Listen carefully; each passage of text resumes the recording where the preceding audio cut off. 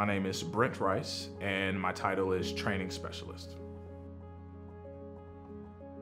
Knowing that I'm training individuals to be part of something good in the world and to have this sense of pride that you played a part in that development.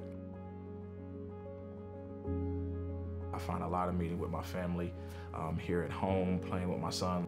As soon as I get off of work at 4 o'clock, my son's right there at my door. Daddy, can we play hide and seek? Daddy, can we go outside and play? Yeah, I started poetry back in the 7th grade. We all had an assignment and I enjoyed it. I found out like, oh, this is something that I like.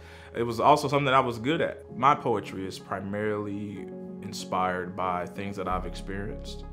The same feeling that I felt in that experience, I want other people to feel, to also see what it is that I'm saying. I liken it to painting a picture with words.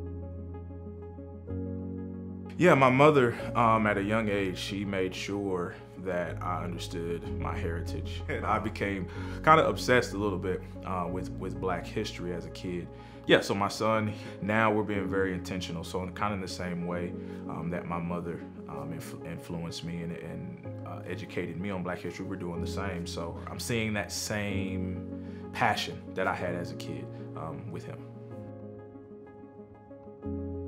It's more than making sure that you have an even ratio of cultures that work in your workplace. For me, diversity truly comes home when it is also a culture of diversity, and not just hear their voice, but actually listen to it, take it to heart, consider it, not just consider it for a few seconds, right? But actually deeply consider what they're saying. We will be surprised at the wealth of knowledge of people who don't really get that much of an opportunity to speak. Blue has been willing to have the hard conversations. And not only have the hard conversations, but have them in a way where people feel safe to voice their concerns, voice their opinions, like taking those perspectives and really bringing them to heart and saying, okay, what can we as Blue, as a company, do to make our, workers of color feel comfortable?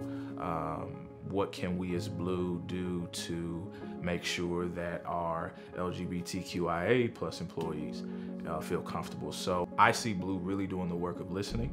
I see Blue really doing the work of not just listening, but also considering and applying and implementing those things. So I see Blue doing the hard work.